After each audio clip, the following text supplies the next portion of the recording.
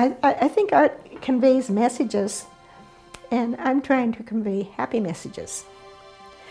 I was a registered nurse, and I had started drawing faces at the studio in Westmount. And when I went to work, I had all these people, wonderful old faces, and so I used to stay after my shifts and draw them. I grew up in the mountains, and I just feel really comfortable here. I was fortunate enough to marry well, he was really a nice person, but he happened to be a mining engineer, so it gave me a chance to see different parts of the world which I never dreamt I would ever see. I did go to India, but I also went to Africa. I spent a whole day drawing faces of black women, and they were fascinated. They had seen photographs, but they hadn't seen actually people drawing and the faces and likenesses emerging in the paper, on the paper. And I just gave it to them. And I'm kind of sorry because I only have a couple of drawings. I really like to do still life. If you notice around my house, I have lots of copper and brass and fruit, and they often go in still life. And it's a wonderful way for a young artist or an older artist.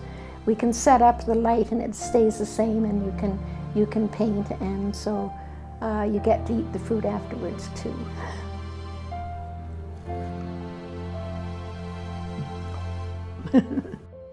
I still get really incredibly excited when somebody will actually pay money for one of my paintings. I think that's really great.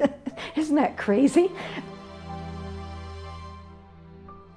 If you wanted to be an artist, I felt that you had to be able to do faces and figures. I used to go to Westmount Park and sit by the wading pool, and the little kids would come, and I'd have a pen and pencil in my hand and paper, and they'd come and look at the paper, and I'd say, "Oh, I'd like to draw your eye." And so, "Can I do that?" And they'd say, "Sure." And then I'd show it to them. Then I'd say, "Oh, you've got two eyes, now I've got to do the other eye." So anyway, we'd work our way all the way down the face, and when I got done the drawing, I would give it to them, and they'd run happily off with the drawing and give it to their mom and dad. I think if you're a young painter just starting out, I think the most important thing that you should remember to do is to draw every day. I had a phone call, and they said, "We have a nice surprise for you. You have been elected to be one of the Mayor's Spotlight on the Arts for this year."